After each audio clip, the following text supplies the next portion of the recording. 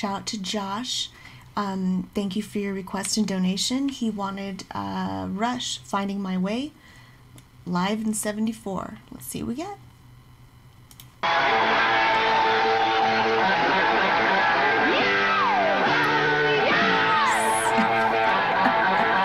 Energy.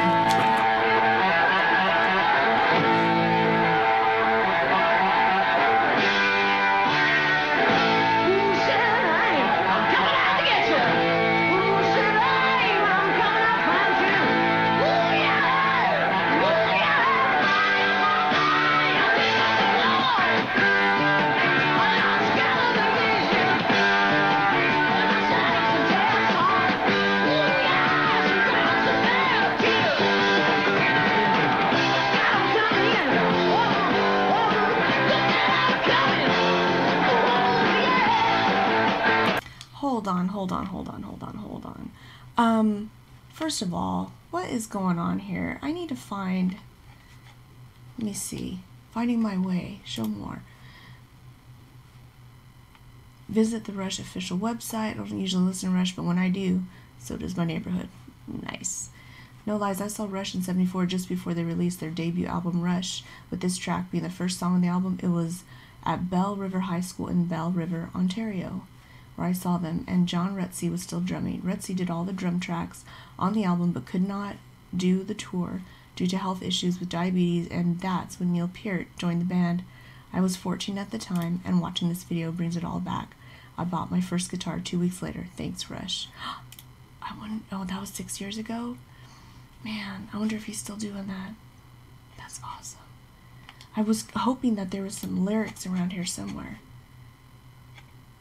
But that's, oh, wait a minute, what does it say about Zeppelin?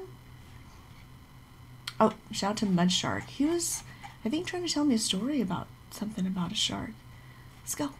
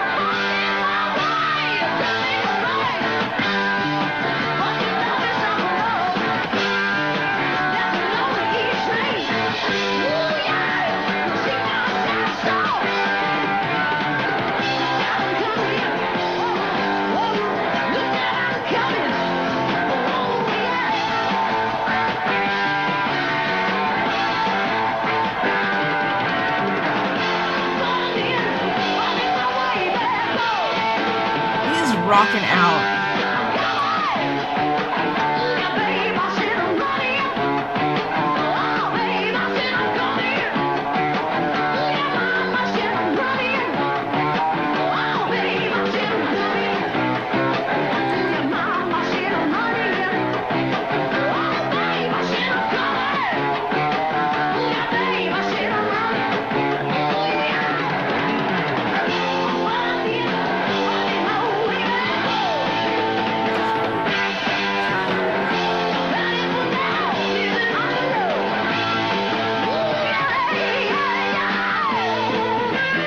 Oh, no. We can't do a solo right now. This is my last pause, I promise. Last pause. Guess what happened? I don't know if you guys know, but I did Green Day, because Green Day, and thanks to all of you, you guys told me that it was a cover of the Shondells, James and the Shondells or something, because I thought it was like, I don't know, I was thinking Debbie Gibson. You guys were like, no, it's Tiffany, but even that was a cover. So I was like, anyway, so I was like, oh my gosh, Green Day, blocked. It got yanked off my channel. I freaking paused the heck out of it, and then I went back and I started chippity chop, still blocked. It doesn't even sound good, but I do it just so you guys can see, just to prove a point. Like, look, I mean, I'm even wrecking it. So, yeah. I just wanted to tell you guys. So this is my last pause because I know that Rush is really awesome. They not that Green Day isn't awesome. It's just that the Lawyers That Be or whatever are different. I don't know. I'm not an expert, but Rush lets us brag about their music. So I'm very happy about that. So let's rock out.